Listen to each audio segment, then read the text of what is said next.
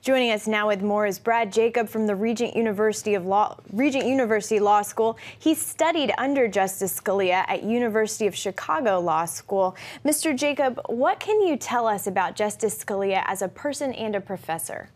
Well, he was a fine man. He was a very faithful Catholic, a family man, 9 children, and just a very jovial, funny guy. Always liked, both in the classroom and on the court, always liked the joke. I have memories of being in the Supreme Court for oral arguments, and Nino would try to crack up the crowd with some kind of a deadpan one-liner, and Chief Justice Rehnquist was very much a order guy, and he would pound his gavel and glare at him, but they're great fun. He was a good man.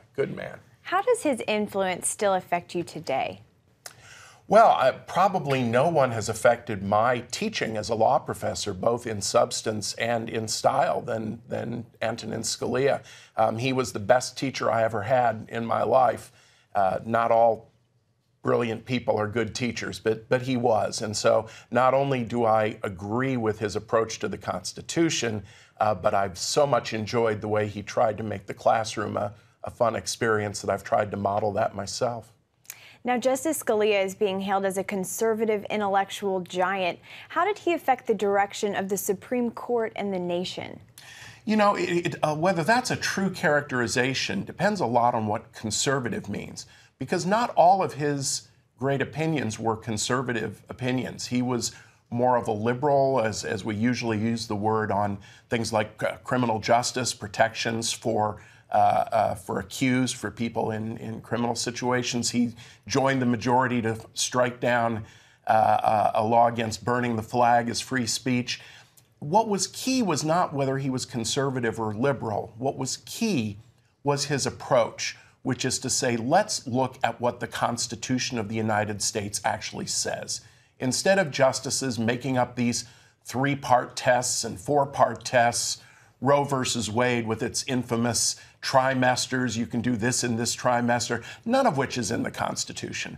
Scalia significantly moved at the Supreme Court in the direction of saying, our job is to look at the words and the history of this document and do what it says instead of what we want. How will his absence from the court affect upcoming cases like the Obamacare contraception mandate? Well, there's no way to know for sure, because none of us knew for sure what was going to happen in any of these cases. But we've now got an 8-justice court, and even numbers are always bad because they leave open the possibility of a tie. So in any case where Scalia would have been the 5th vote, we now presumably have 4-4 ties. When the court splits 4-4, it's as if they never heard the case. The ruling in the lower court, which is typically a court of appeals, is affirmed, but there's no precedent that applies anywhere else in the country. It's just that case ends and the lower ruling stands. So there may be a bunch of those. There may be cases that don't get a definitive resolution. I wouldn't even be surprised if Chief Justice Roberts tries to drop some of the big cases and not decide them at all until he gets back to a full complement of 9 justices. How could this upcoming battle over Scalia's replacement affect the presidential election? Well, this has now become a hot potato for everybody. You know, the president has said he's going to put someone on the court.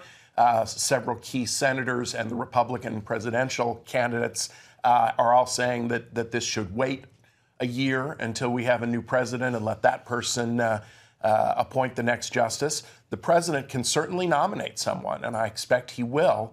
The Senate, I believe the Senate has a duty to act, although many people believe the Senate can simply stall for a year. I think they have a constitutional duty to act, but they can always vote down. If the president sends them a nominee and they say, no, we don't want this person, we vote no.